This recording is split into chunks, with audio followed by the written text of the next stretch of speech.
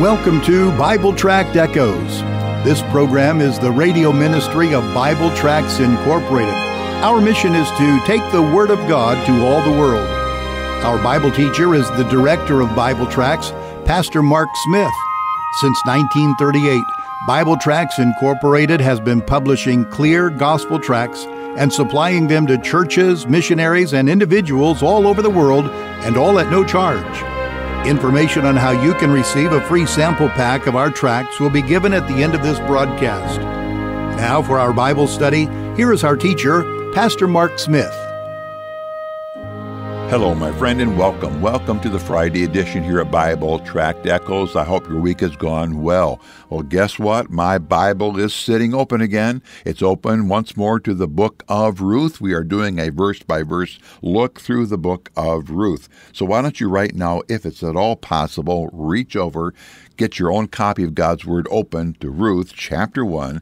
I'll begin to read at verse 15 here in just a moment. Along the way, I'm going to be talking about a gospel tract that's in my hand right now, and simply put, a gospel tract is an evangelism tool. It's a way to help people who do not know Christ as Savior to get the gospel, read the gospel in a vantage point that really helps them to allow the gospel to sit squarely on their soul and the Holy Spirit to bring conviction of sin and of righteousness and of judgment. We have a free sample packet of gospel tracts that I want to urge you to get from us, and I'll say more about that here in just a moment. So along the way today, I'll be giving 5 words beginning with the letter P, like in the word potato. So get a piece of paper so you can jot those words down. I think that will help you get even more out of the study. Now, one of my favorite places to preach from in Scripture is 2 Kings chapter 2, and that's the story where Elijah is taken up by a whirlwind into heaven.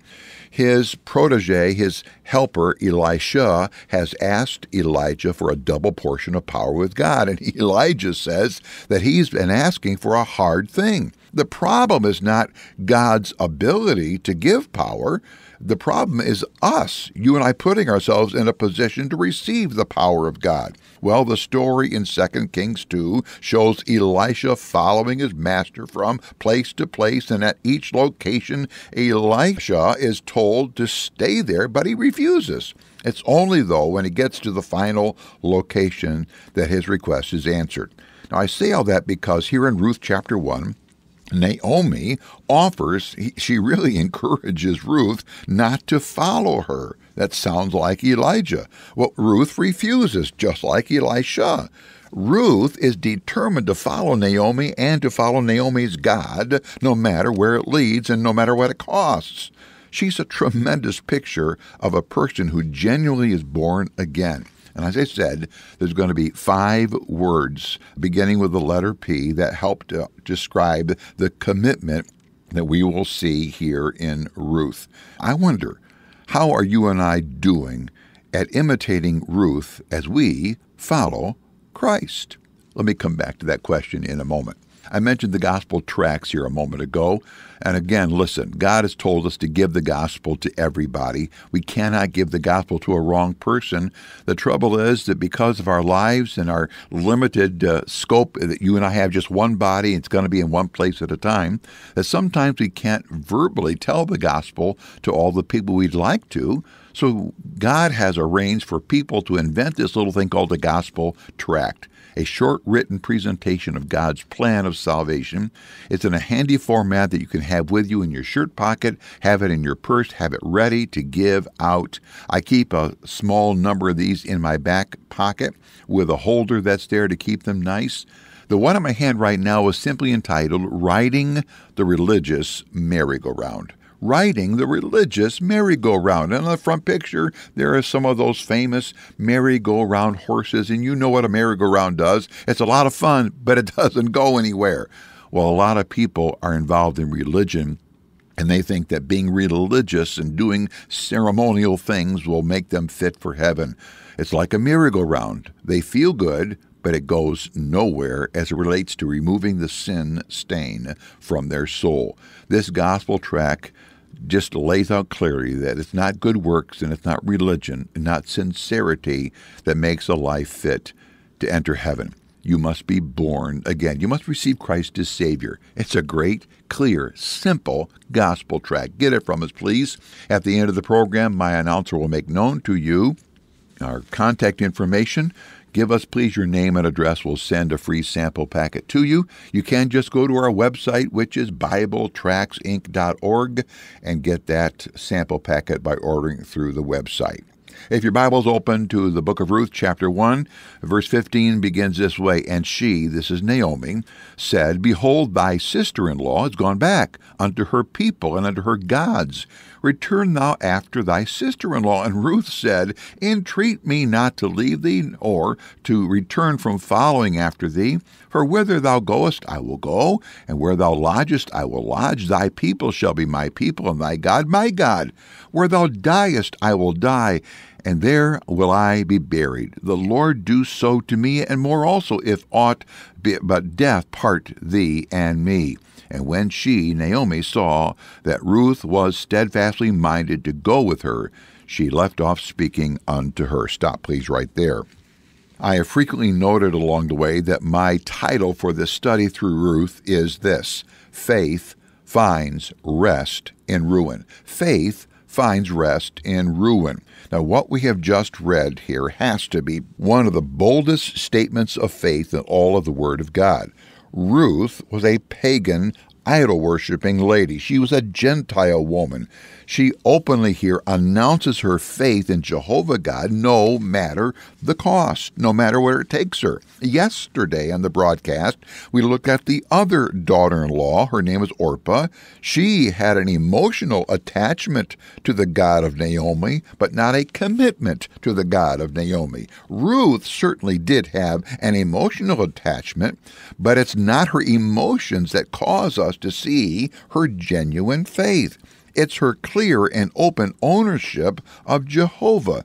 She is aware that there will be most likely a cost for her loyalty. She's willing to accept that cost. Yesterday I called Orpah by this title. I called her the Kisser. My title for Ruth is the Cleaver. We're told here in verse 14 that she clung to Naomi even when Naomi urged her to leave. Verse 14 ends by saying that Ruth was committed to cleave unto Naomi, and that word cleave is the same Hebrew word that's used in Genesis 2 about a man cleaving to his wife and leaving his parents. The Hebrew word refers to a fixed and permanent bond.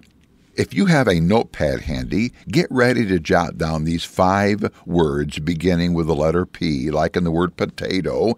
And as I said, these 5 words describe the level of Ruth's cleaving to Naomi and Naomi's God. Here's number 1. Number 1 is places. That's the first one. Places. Based upon verse 16, Ruth says she will go to the places Naomi goes, and Ruth will live in the places Naomi lives. Now, you realize who will be in charge here, right? It's not going to be Ruth. Ruth will be the follower. Naomi will be the leader. Well, friend, when a person is genuinely born again, they become the follower of Christ. Christ is their leader. Are you allowing Christ to lead your life today?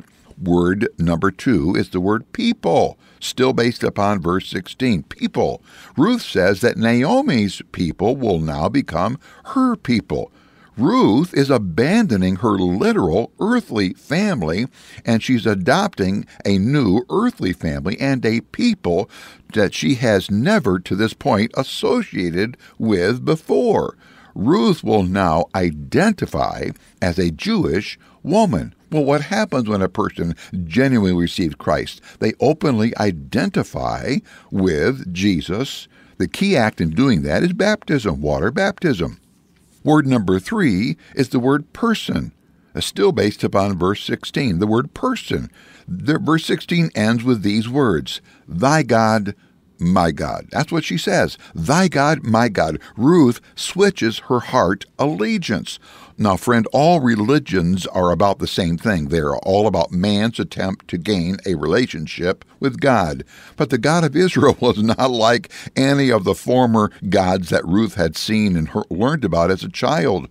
All of her old gods had images to represent them, idols, if you please. But now, with Naomi, Ruth is worshiping a God who won't allow idols. He's eternal. He did not grow into becoming a god. Jehovah is not able to be seen or touched, yet the truth about Jehovah has captured Ruth's heart and mind. She trusts in a God she cannot see to be the Savior of her soul and the caretaker of the rest of her life. That's faith right there. Word number 4 is the word perils. Perils, based upon verse 17. Ruth's words say far more than what our English words communicate here. She is not only committing herself to a lifelong connection to Jehovah, Ruth's words here imply that no matter how dangerous it may become, even deadly, she will not abandon her allegiance to Jehovah. No matter what comes, what perils may come, she's going to stay with Naomi and follow Naomi's God. All right. Words so far, number 1, places. Number 2, people. Number 3, person. Number 4, perils. And now finally, number 5, the word is parting. The word is parting, still based upon verse 17. Ruth openly declares what can only be described as a covenant bond to Naomi and to Naomi's God. The only thing that will stop Ruth from her commitment will be her physical death. Now listen, my friend. When I was 7 years of age, I asked Jesus into my heart. I received him as my Savior. I was born again. But I had not the slightest bit of sense about all the things that I've just given you here about these 5 words beginning with the letter P. Yet, along the way in my Christian development and growth, my commitment to Christ was tested. Let me ask you, believer friend, right now, let me ask you, are you presently at this very time in your life in a situation that is testing your commitment to be a Christ follower? Are you considering abandoning Jesus Christ, bailing out on Jesus? Perhaps, just perhaps, in the love and tenderness of God, perhaps God has placed you to hear this broadcast today to cause you to see that you are not the first to be in such a place. You have a choice right now. Will you be a mere kisser?